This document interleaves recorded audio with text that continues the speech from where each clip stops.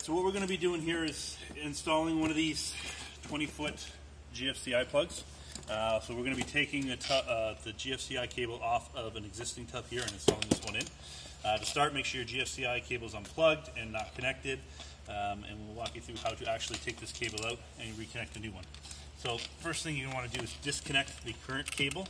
So take the siding off where the control pack is and open up the pack.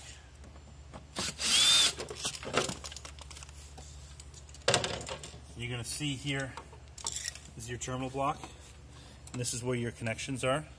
So this is the one here for the neutral, the hot, and then you got your ground coming down over here. So what we're going to want to do is just loosen these connections in here so you can pull these out.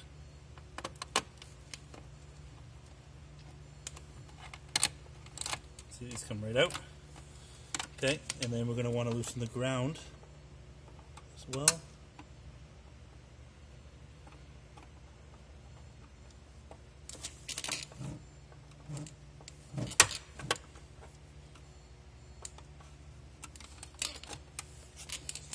So this can all come directly pulled out. Okay, so if you follow it back, you're going to notice there might be some zip ties. So we're going to snip that zip tie so we can pull this cable out. Okay, and we're going to come on where it's connected. We're just going to pull this out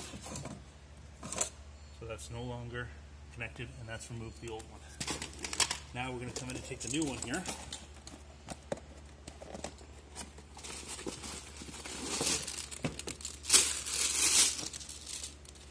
What's nice about this one's inline.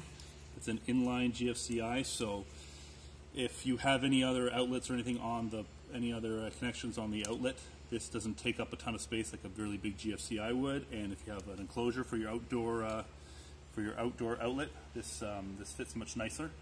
It's got a test and reset button like a normal GFCI would. Okay, so this is a large, thick cord. What's nice about this one, these actually have these, what are these called, the shark tooth connectors, and these pinch the wires together so none of the wires can actually spread out and fray. And what that does is help to make a tighter connection when you put that into the terminal block, so you have no loose wires. When those loose wires can come out, that can potentially leave a chance for arcing, and that can cause frying and burning in the board. You don't want that. So these, what's nice about this GFCI, it actually has these shark tooth connectors on the end, and those help to keep the wires all tight together so you make a nice solid connection. It's much safer. So we're just going to unravel this.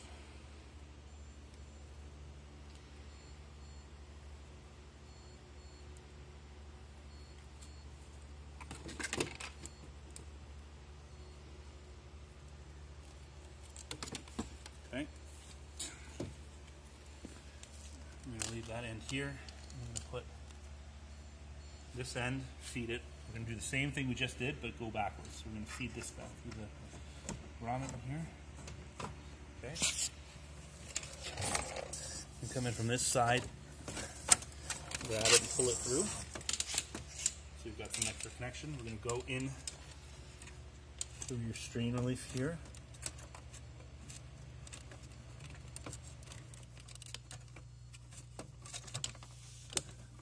Go into the control pack. Loosen this.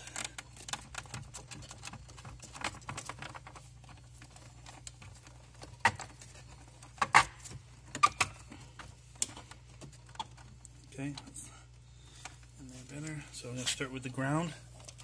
Go right back in the same hole the previous one was in.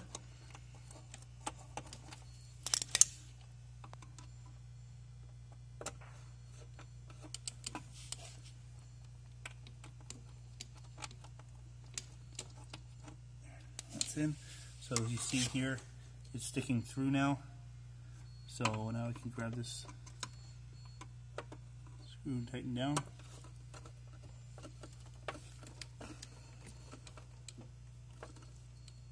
Tight. And make sure after each one you try and pull the cable out. If you can't pull it out, that's good. It's a nice tight connection. You don't want to accidentally have it in there where you think it's making contact and it's not. I'm going to do the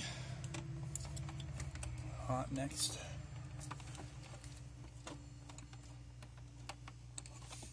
Yeah.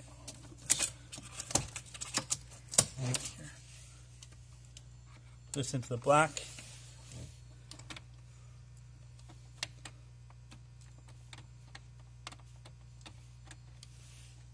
So you don't want the wire exposed, so you want it in far enough that it's actually going to make contact. So I'm going to hold it in and tighten until I can feel it start to pinch. Tight, and then test. Make sure that's not coming out, okay? And then same with the neutral.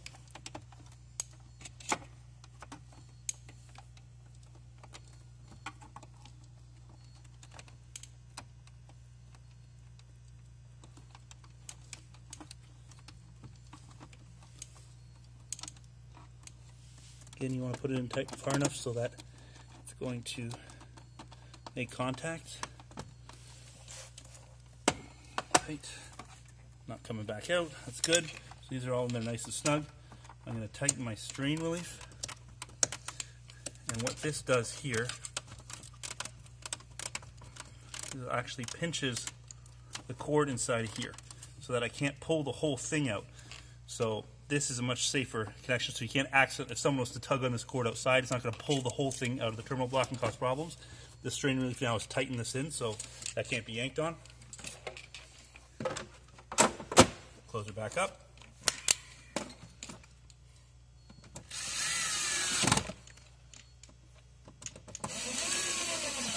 Plug her in, and you're good to go.